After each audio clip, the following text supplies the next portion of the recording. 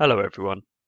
Today's lecture will be covering the mid-1930s, in particular the Italian invasion of Ethiopia and the Spanish Civil War. These wars, as well as being bloody and costly in their own right, greatly raised the tensions in Europe and made World War seem imminent. In fact, for many people in Africa and Europe, the wars represented the beginning of the Second World War, and it is in this context that we shall consider them today. Ethiopia was an empire in its own right, but was most notable in the 1930s for being one of the two remaining independent African states, alongside Liberia in West Africa.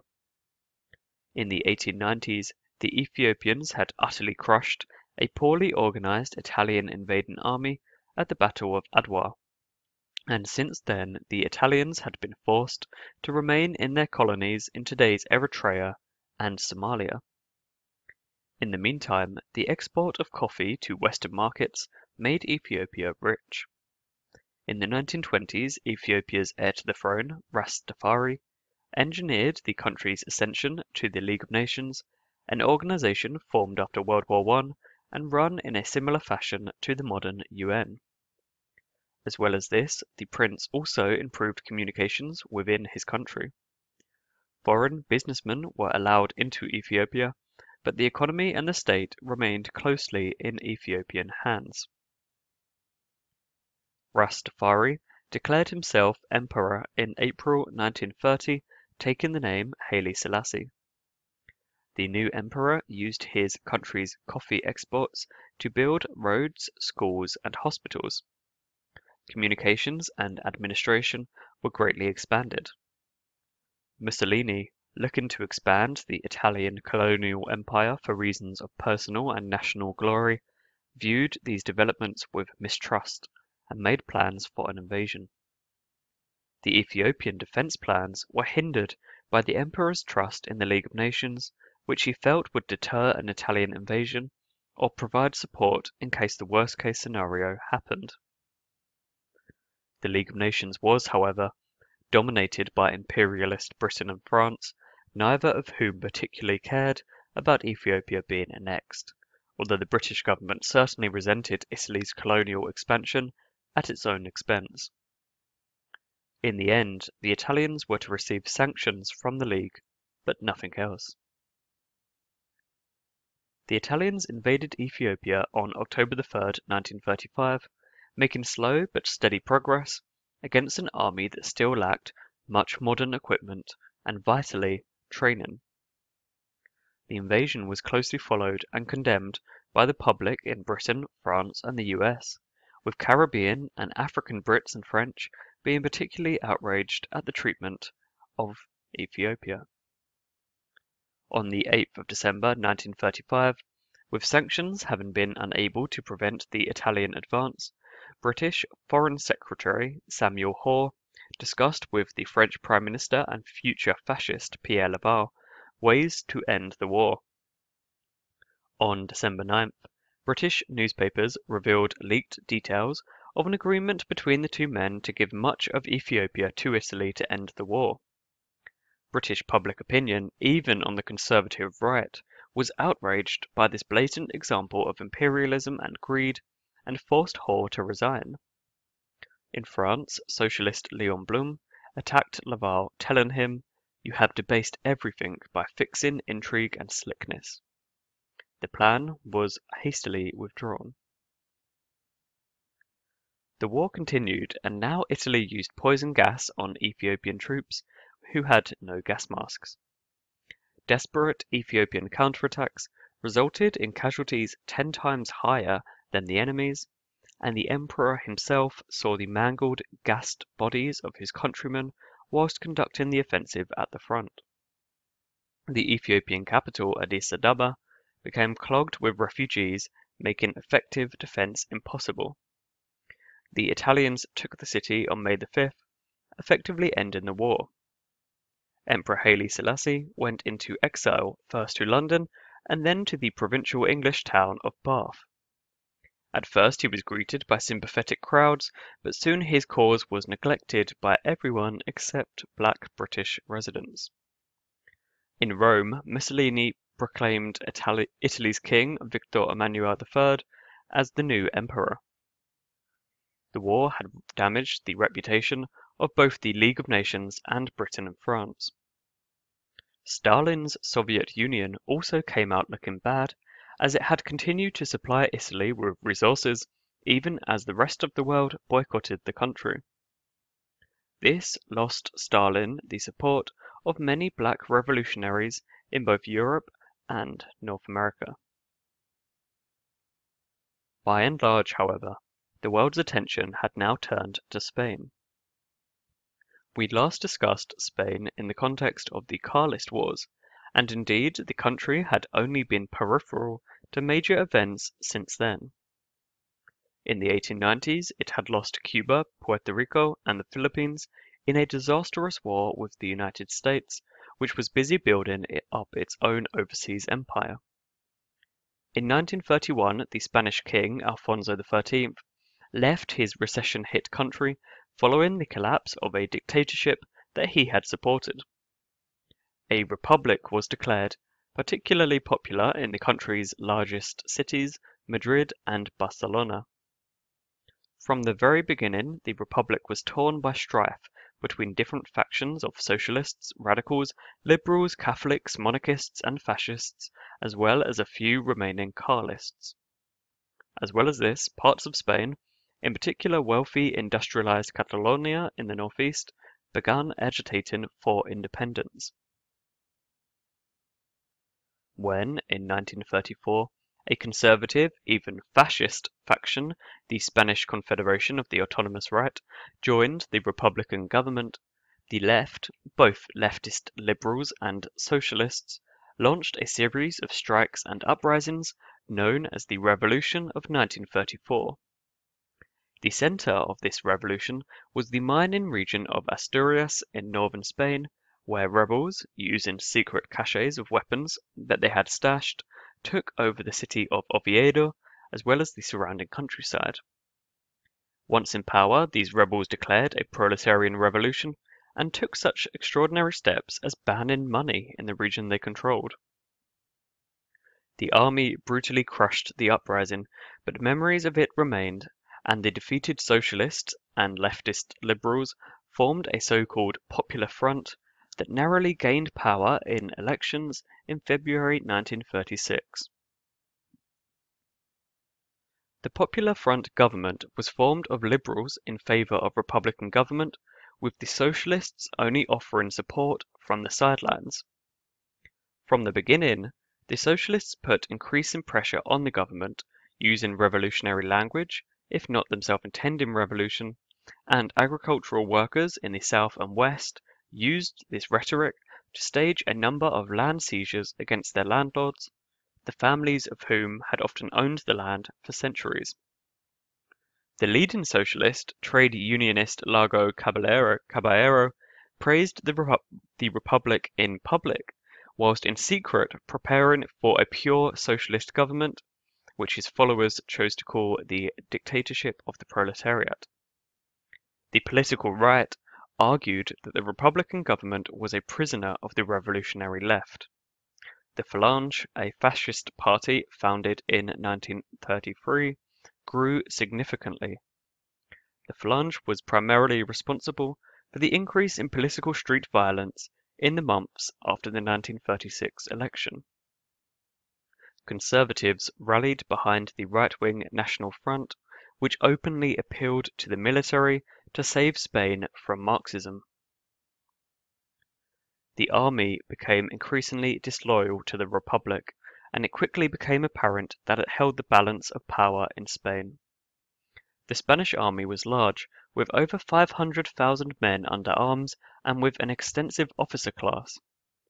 It was also experienced, having fought a colonial war, the Rif War, in northern Morocco in the 1920s.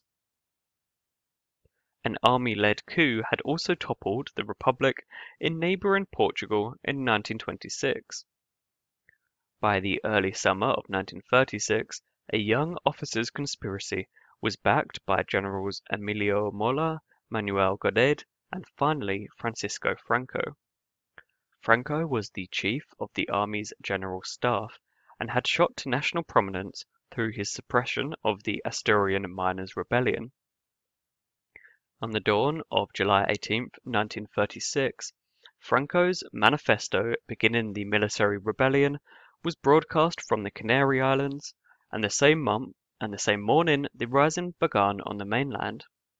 The following day Franco flew to Morocco, and within 24 hours was firmly in control of the colony and its army.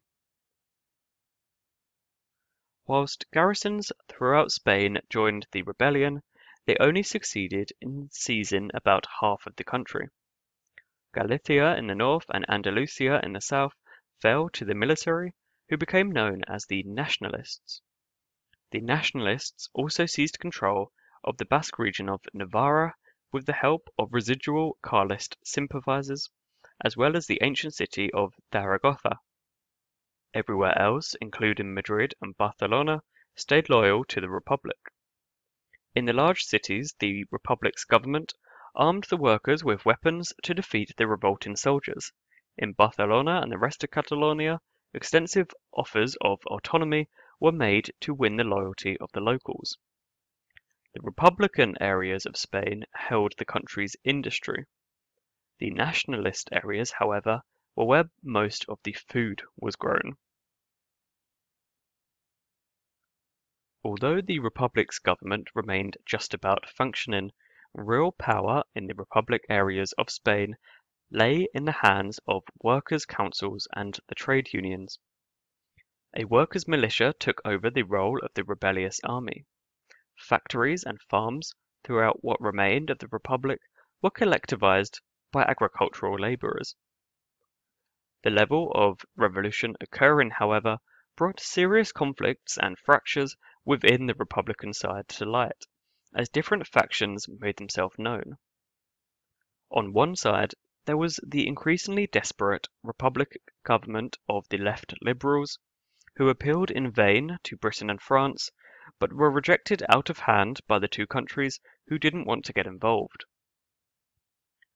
This government was supported by the Stalinist Communist Party of Spain, which grew very powerful due to its control on arms and ammunition arriving from the Soviet Union. In the name of an efficient war effort, the Communists called for an extensive central government, and this meant working with the liberals. The government was opposed by the Trotskyist party POUM, which rejected the Popular Front in favor of a workers' government. There was also the Trade Union Federation, the CNT, which advocated for workers' control of the factories without any state oversight. This is called anarcho-syndicalism. Nationalist Spain was a great deal simpler, with the military running everything. An extensive terror was operated by the military, in which everyone accused of being a Red was executed, the number of those killed likely reaching over 100,000. On October 1st, 1936, Franco was formally recognized as dictator by the National Defense Council. In April 1937, he assumed control of the Falange, merging it with the Carlist factions under the so-called National Movement. The Catholic Church took the side of the rebel government and defined the religious Spaniards who had been persecuted in the Republic areas as martyrs of the faith. The papacy considered Franco's uprising to be a crusade against godlessness and was the first entity in the world to recognize nationalist Spain in 1938. As we discussed earlier, the British and French governments gave no support to the Spanish Republic, not even supplying it with any weapons. The popular government in France were terrified of a conservative backlash, and the British government saw little way that they could gain from intervening. The people in both countries, however, were outraged and signed up to fight in so-called international brigades, where they were joined by volunteers from all over the world, including from the US and Germany. These volunteers were vital in defending Madrid during the first year of the war, as nationalists advanced on the capital. Franco, however, was able to gain the support of Italy and Germany, both of whom supplied him with men but vitally with air power. Guernica was not the only Spanish town to be bombed in 1937 and 38. The Soviet Union sent tanks and aircraft of their own to help the desperate Republic, which proved vital as the Republican side just about held on. The workers' councils and unions had presumed that their militias would fight just as well, if not better, than their military opponents. This was not the case, however, as enthusiasm could not make up for the chaos of running an army by committee.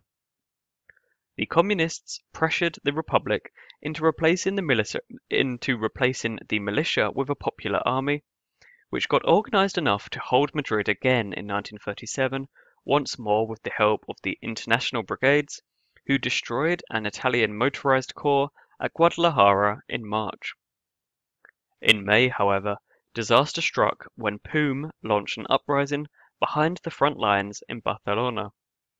This was crushed along with anarchist opposition, and from now on the Soviets effectively ran the Republic. By 1938, Stalin had considered Spain a lost cause and massively dropped off the supply of arms to the country. Spain's extensive gold reserves, meanwhile, somehow found their way to Moscow. By 1939, the Republican side had grown desperate and hungry. The international brigades were evacuated from Valencia to great applause but in much sorrow. In Madrid, the leftist liberals and the communists finally turned on each other, fighting over scraps in the starving city as nationalist troops entered in March 1939. The Civil War had been largely a brutal struggle of attrition, marked by civilian atrocities.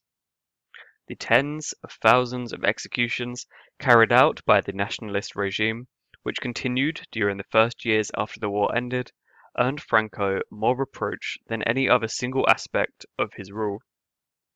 The left, throughout Europe, was bitterly divided by the war. Who was to blame?